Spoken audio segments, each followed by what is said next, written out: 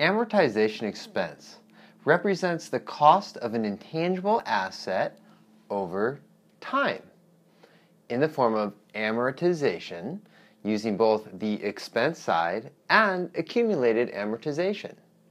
This represents the decline in intangible assets such as patents, trademarks, and copyrights. Tax laws and generally accepted accounting principles will differ on ways to expense the cost of amortization over time. Let's take this concept a little bit further. As you know, in accounting, there's always two sides of the transaction. So, amortization expense becomes the expense side, or a debit, and the offsetting account is accumulated amortization.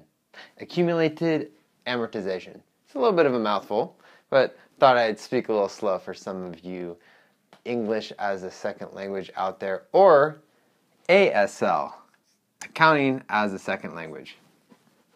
So let's dive a little bit further into amortization expense, shall we?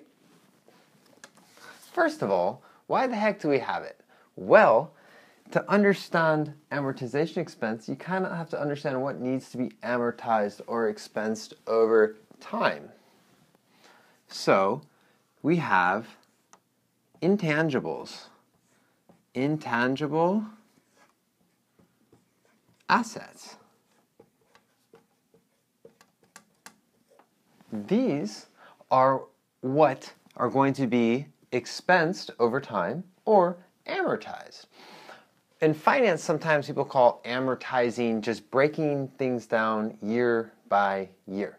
So it also has other forms. In accounting, an easy amortizable asset is a copyright. Now, in this case, let's consider purchasing a copyright rather than creating it internally. So there is a difference once you get to more technical, advanced concepts. So we're talking purchasing a copyright.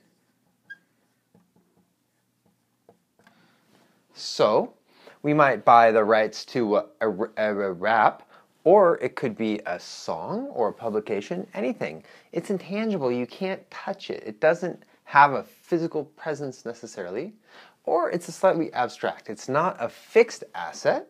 So fixed assets is depreciation. This is intangible, hard to touch, hard to feel. So copyright. Let's figure a copyright is purchased for $100,000. You know, let me correct that. Let's say a copyright is purchased for $150,000.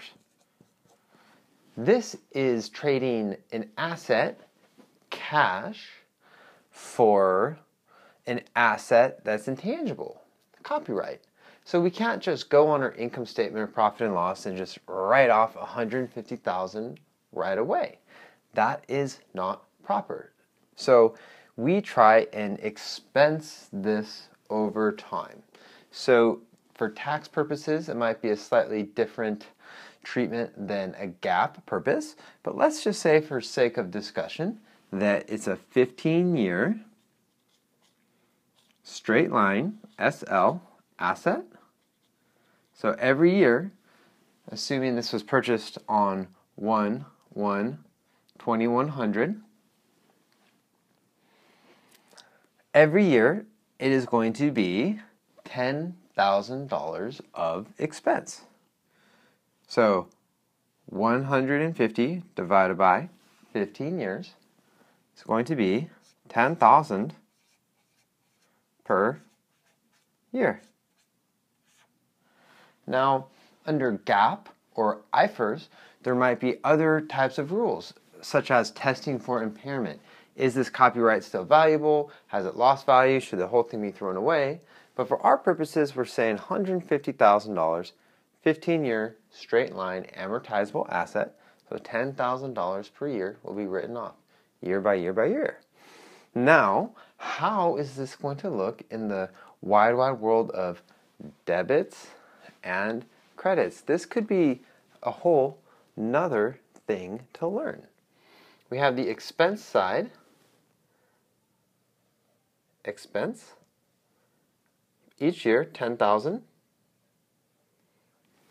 and there will be an accumulated amortization.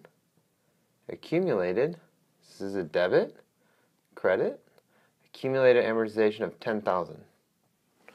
Moving back over. This is the journal entry which shows the debits and credits version on the back end of accounting. But for everyone who's in more of a financial statement perspective, how this is going to look on the balance sheet is you're going to state the copyright, the intangible. Intangible asset will be at cost, especially in the case of generally accepted accounting principles, United States. So this $150,000 is a nice bookmark to show that that is what it was purchased at. And now each year you'll have accumulated amortization. So accumulated is going to be minus 10,000 after year one. This is how it's appearing on the balance sheet. And the transaction that we're talking about is the income statement. We have amortization expense 10,000. So this goes into the income statement. In the world of debits and credits, it's going to be a debit to the expense, credit to the accumulated amortization. So we have patents, trademarks purchased, and we also have this concept called goodwill. Goodwill. Now, goodwill can be when a business is purchased, the excess of the fair market value. Anything greater than that fair market value is going to be goodwill, subject to amortization. Amortization expense is the writing off, the expensing of this intangible asset over time on the income statement, which is showing the business activity. So you might have revenue, 1 million, expense of amortization, 10,000, profit 990K or 990,000. This has been accountingplay.com. Thank you.